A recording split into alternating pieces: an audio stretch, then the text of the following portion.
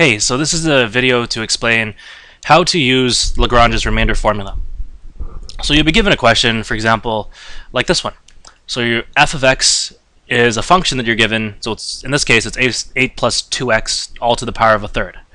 Your first degree Taylor polynomial is 2 plus 1 over 6x, and this one is centered around x equals 0. So if you're not given the Taylor polynomial, you could have easily just computed t1 of x, right? And if it's not centered around 0, they would tell you it's centered around something else, and you could just simply calculate it yourself going through the Taylor polynomial formulas. So in this one, we're going to find what r1 of x is, and the r1 of x is based off of this t1 of x. And again, we're going to give the upper bound of the error, so that's r1 of x, the error, for the third root of 9 using t1 at a half. And we'll talk about number 2 in a minute. Let's just do number 1 first. So number 1 is find r1 of x. r1 of x, well, let's just remind ourselves, rk of x, well, this is equal to f to the k plus 1 derivative evaluated at c over k plus 1 factorial times x minus a to the k plus 1. Right, so remember c is some number between x and a. So it's either x less than c less than a, or it's a less than c less than x. Right? It just depends what x and a are. But either way, c is sandwiched between those two numbers. So r1 of x, the one I'm looking for, it is equal to, if I just go in here and plug it in, f to the second derivative, or you can write double prime, evaluated at c, over 2 factorial, because k is 1, right? K is 1, times x minus a, but I actually know a is 0, because we're given this in the question, it's centered around x equals 0. So x squared. So this is what I'm looking for.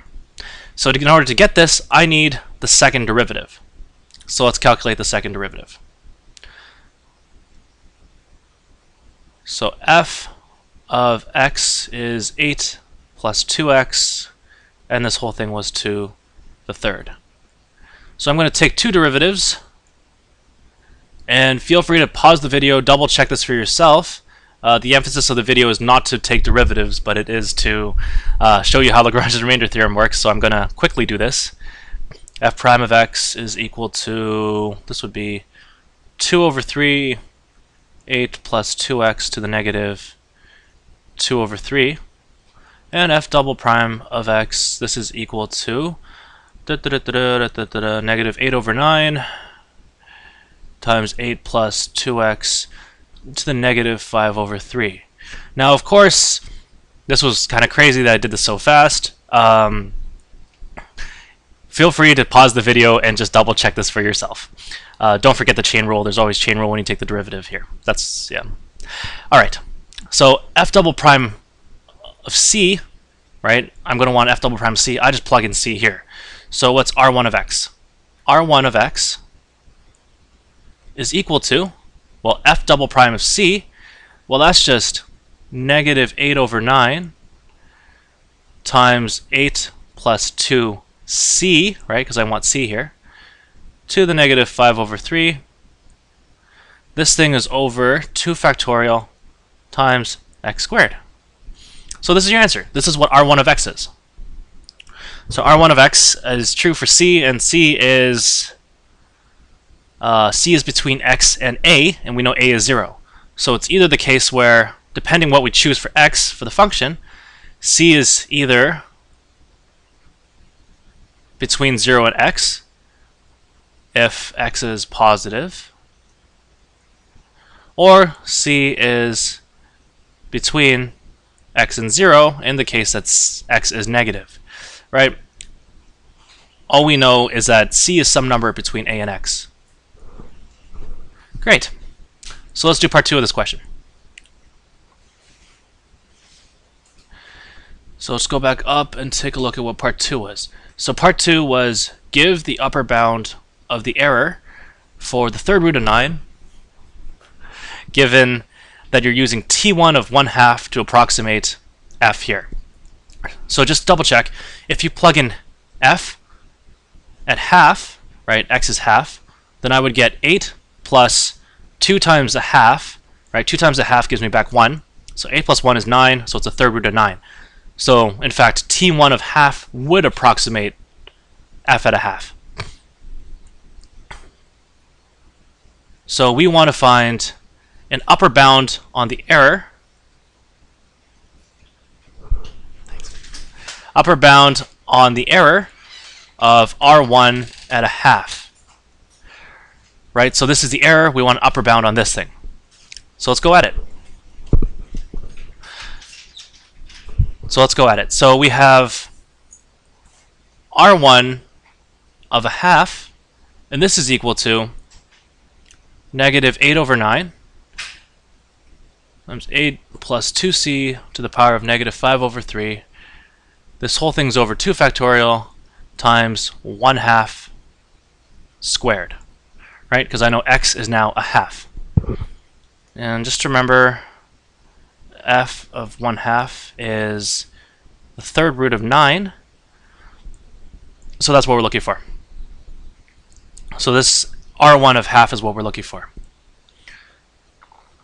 So let's take r1 of half in the absolute value signs. This is equal to, well, I'm going to have the absolute value sign here, and it's going to be negative 8 over 9 over, and I'm just going to take all these fractions, right? 2 times 2 times 2, right? So 1/2 squared is a quarter times 1 over 2 factorial. That's altogether 1 over 8. So it's like writing an 8 here. Times 1 over 8 plus 2c. And now this negative 5 over 3, the negative exponent, brings it to the denominator, and I have this. So this is what I have for r1 evaluated at half. So I can cancel the 8s and the 1 over 9, right? So I would have 1 over 9, but the negative can disappear because I've got absolute value signs. So 1 over 9 times 1 over third root of 8 plus 2c, and I'm rewriting it like this so you might be able to see what I'm about to do next a little bit better. So it's equal to this. Now, we said before, c has to be a number between x and a, right? So we have x, it's half. We have a, it's 0. So c has to be a number between 0 and a half. So that's how I get c is between 0 and a half. So the question is, when is this thing biggest inside this interval? Right? So the bigger I plug in c, the bigger the denominator gets. Right? So I probably want the smallest denominator possible. So since c is between 0 and a half, I would pick c to be 0. So I would say this is less than or equal to 1 over 9 times 1 over the third root of 8, and that's to the power of 5. Right? So this is less than this because if I pick the smallest denominator, this overall fraction will get bigger. Right? So picking something smaller would give something bigger. So if I were to pick a half instead, this whole number here would be smaller. All right, so this is an upper bound. This is an upper bound to r1 of half. So let me just write this out a little bit nicer. I know this is a positive number. This is positive. Everything inside is positive, so I don't need the absolute value signs anymore. So this is equal to 1 over 9 times 1 over 2 to the 5, right? The third root of 8 is 2, and this is 2 to the 5. So it's 1 over 9 times 1 over 32, and that gives me 1 over 288. No, I didn't just do that in my head. I've actually done this video a couple times and made mistakes. So anyway, this is an upper bound to your thing here. And this is an upper bound on the approximation using your first degree Taylor polynomial evaluated half to approximate this thing here. So using Lagrange's remainder formula, I found an upper bound for it. So this is how you would use Lagrange's remainder formula. It's kind of similar to Taylor's inequality, and in fact in the next video I'll show how it's related to Taylor's inequality, but this one deals specifically with using C in between whatever it's centered at and the point you're approximating. So with that said, this is actually probably the way you would do 7b on assignment 9.